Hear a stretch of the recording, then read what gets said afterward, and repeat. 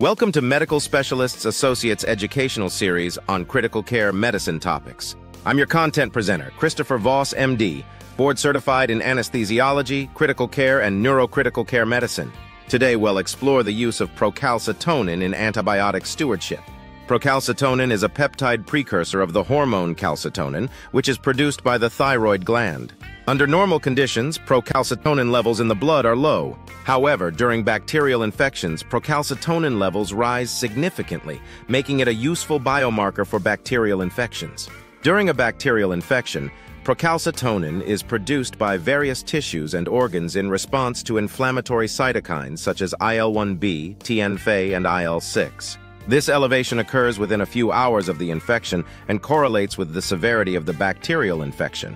Procalcitonin is downregulated in viral infections, making it a valuable marker to distinguish between bacterial and viral infections. Procalcitonin can be used to guide the initiation and discontinuation of antibiotic therapy. Its use helps in reducing unnecessary antibiotic exposure, thereby minimizing the risk of antibiotic resistance, side effects, and healthcare costs.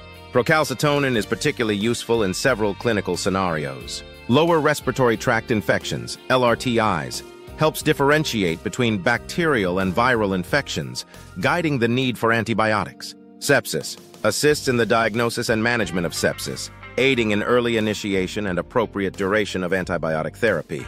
Postoperative infections helps identify bacterial infections in postoperative patients, reducing unnecessary antibiotic use. Procalcitonin-guided algorithms have been developed to standardize its use in clinical practice.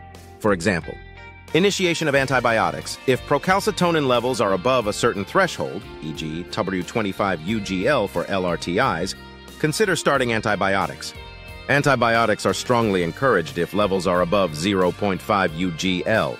Discontinuation of antibiotics if procalcitonin levels drop by 80% from baseline or fall below 0.5 UGL, consider stopping antibiotics. Antibiotics should be strongly encouraged to stop if levels fall below 0.25 UGL. Several studies support the use of procalcitonin in antibiotic stewardship.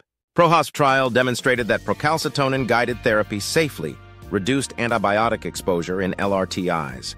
PRORATA trial showed that procalcitonin guidance reduced antibiotic use in ICU patients without affecting outcomes. SAPS trial found that procalcitonin guidance reduced antibiotic use and was associated with a lower 28-day mortality. While procalcitonin is a valuable tool, it has limitations.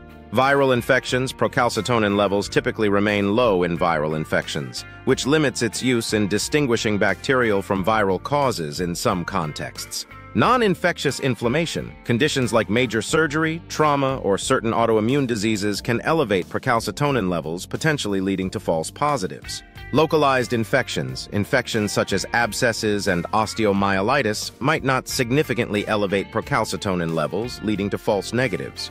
Urinary tract infections, UTIs. Procalcitonin is not reliable in detecting lower UTIs like cystitis because these infections do not usually cause a significant systemic inflammatory response, leading to normal procalcitonin levels. Procalcitonin can be used to screen for the necessity of drawing blood cultures. Elevated procalcitonin levels correlate with a higher likelihood of bacteremia.